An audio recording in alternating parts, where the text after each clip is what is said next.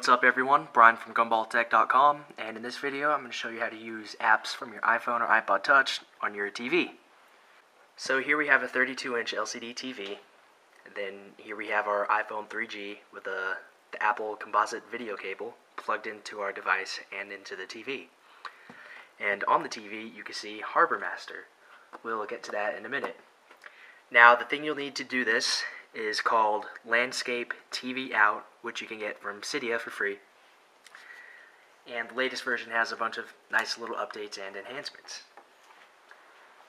So you pretty much install it, and then inside the settings application, which I will open up really quick. Now the settings app doesn't work on the TV for some reason, so I will show it to you up front. So to actually change the settings of Landscape TV Out, you need to go to your normal settings application and then go to TV Out. Then from there you could enable it and then enable the touch marker. I'll show you that when we get to the demonstrations. And then you could force it on different sorts of TV cables. You could change some compatibility settings as well as the actual screen position and size. It took about 40 minutes to actually get the picture decently centered onto the TV, so you'll have to play around with the numbers quite a bit to get it to look decent. Then you can change your actual touch calibration, which took maybe an extra 10 minutes. Then you can change your orientation, which is currently landscape left only. So that's the settings app. So let's go back to Harbor Master.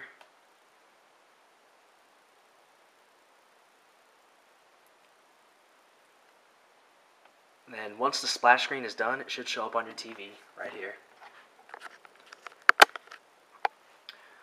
So into the first demonstration, the touch marker that you saw in the settings app is just a little red dot.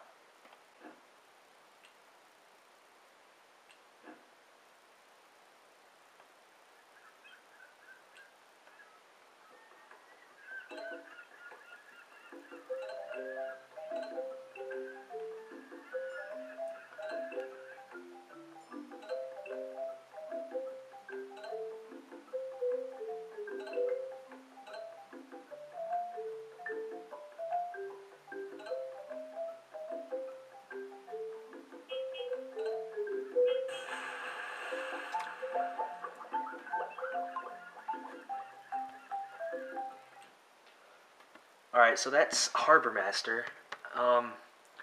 As for the performance of your games on your television, if you have a 3GS or the new iPod Touch 3G, it'll probably run pretty good. On my 3G, the frame rate is maybe 5 to 10 frames lower than it should. So for the next demonstration, let me bring up something like the Kokoto Kart Racer. Now, since this game is mainly accelerometer based, you should get pretty good gameplay experience. So we're waiting for it to load the main menu.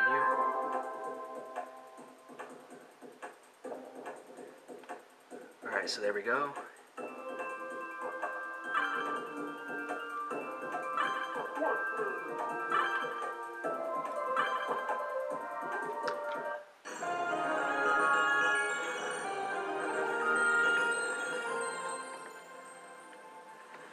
So you can see it's a little bit choppier than it would be on your actual device, but it's still pretty good nonetheless. So let's make a lap or two.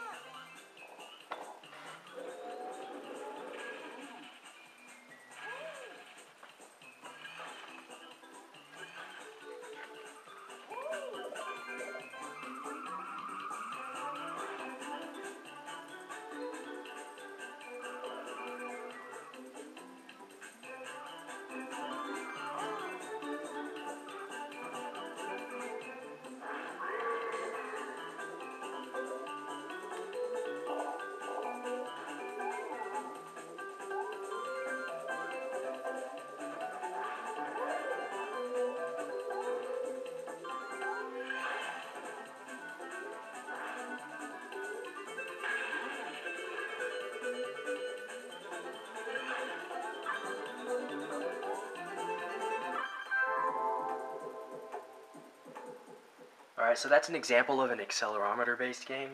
It's pretty fun. So you pretty much have your own little game console in your pocket. And then all you need is a video cable. Let me bring up a couple more games.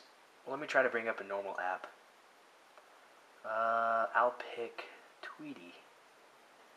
See if this one works.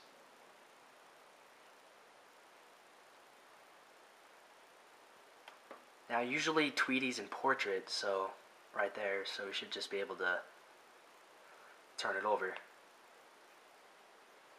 And you can see the little track, the red dot down there, so you can see where you're tapping.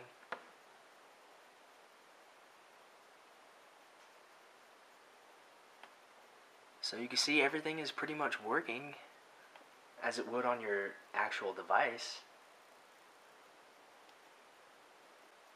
Let's try Super Monkey Ball, another accelerometer game. So we see the Sega logo, tapping on the screen.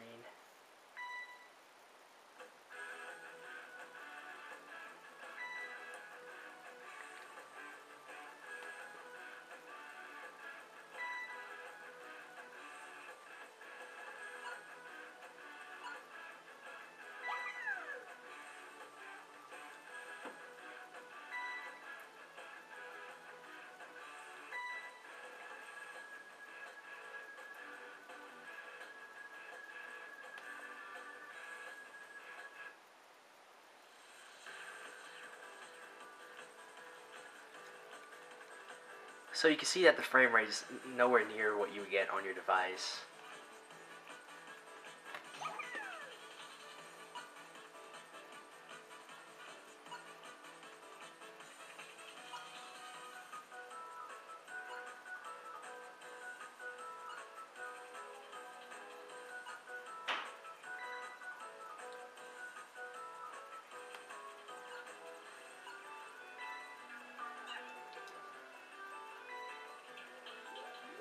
Either way, it is pretty fun to be able to play your normal pocket games on a television,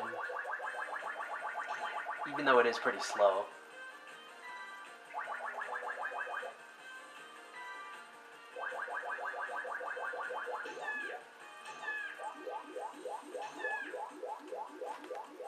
So I'm going to try one more game really quick.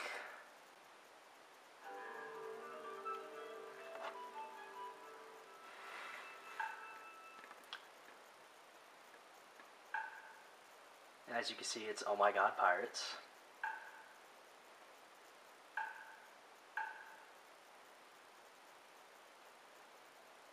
You can see the little red dot.